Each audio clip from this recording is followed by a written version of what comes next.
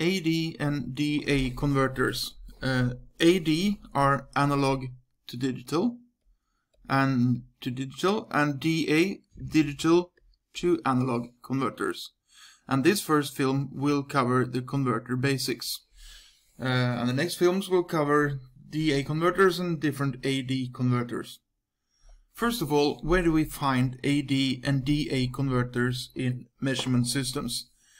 If we have a sensor on one side here, the data from the sensor is usually a change in resistance, capacitance, or inductance. So we have to change that impedance to a voltage, and we do that via, for example, a Whetstone bridge. And then we go to the amplifier to make the signal stronger, usually done by some kind of operational amplifier. And in many cases we also filter the signal, which means that we remove frequency components that are undesired and keep other frequencies. Then we do the analog to digital. Remember, the signal here is analog usually, and we want to convert that to a digital signal in order to use it here for data processing. So this is basically a computer, and the computers, they use digital signals. And also, if this data processing unit communicates with another unit here, that communication is in most cases digital. But when we want to use the processed data here in some kind of actuator, something that tries to have an influence on the process itself, then we often need to convert that to an analog signal again. So we have to run through a DA converter. The actuator here in this case is a heat exchange, but it could be a motor, robotic arm, or whatever. Analog signals have the information contained in an analog signal is amount of amplitude with respect to time. So, for example, if this sine wave here was to represent the temperature, it's the amount of high temperature here and low temperature over there. So it's the amount of amplitude. Alternatively, the amount of frequency. That is, for example, for FM radio, is the different frequencies with and the amplitude associated with that.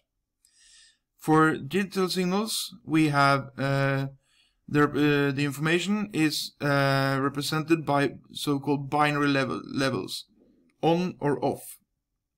So, for example, a switch is digital. It can either be on or off. There is no in between. That is also often written as 1 and 0, like for example this example here, where the 3 ones really mean on, for example, for 3 switches. Or even high, low. High it means on, and low means off. If you combine a number of binary levels or bits, you can use that to form a number. For example, 0, 0, 0 may represent the numerical value 0, while, for example, 1, 0, 1, 0 may represent the number 2, and this may, for example, represent the number 6, and so on. So you can use binary combinations in order to form numbers. The digital signals, they are more powerful for processing. So you get more powerful processing. It's easier to do arithmetic operations like summing, multiplication, dividing, and so on. More flexible presentation, you can present in a more flexible way. For analog signals, you basically have the option of a gauge. But for digital signals, you have all sorts of numbers with text and numbers and AB. More convenient storage. We all know how to store digital data on, for example, a memory stick. And it has less noise-sensitive transmission.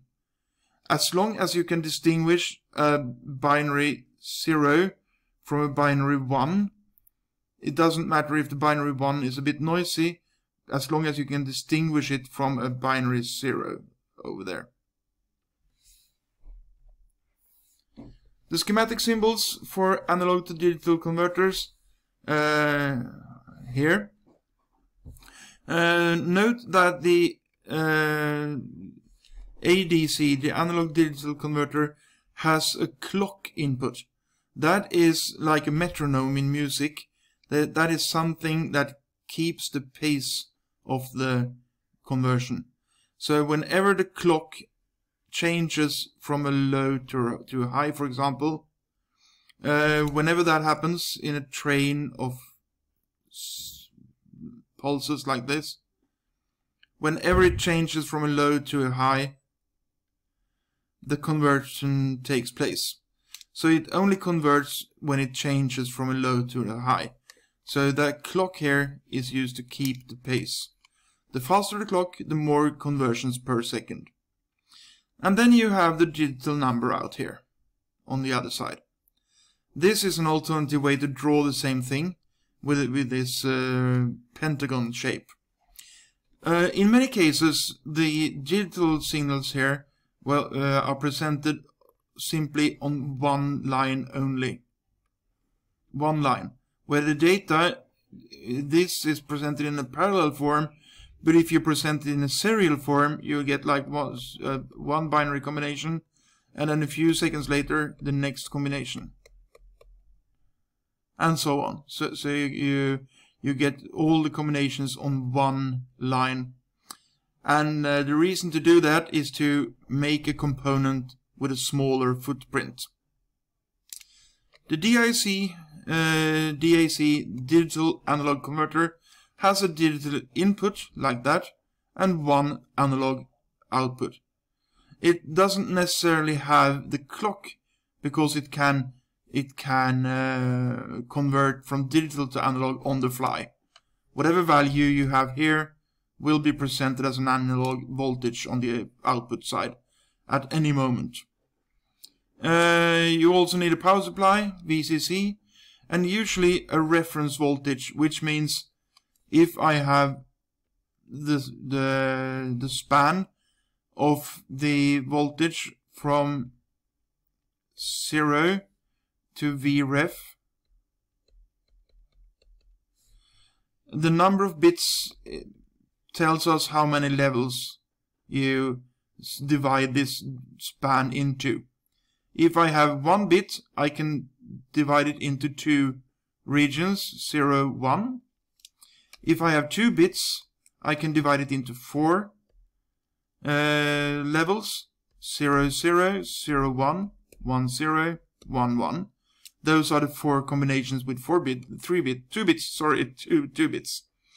And if I have 3 bits, I now get 8 levels, like 0, 1, 2, 3, 4, 5, 6, 7 levels.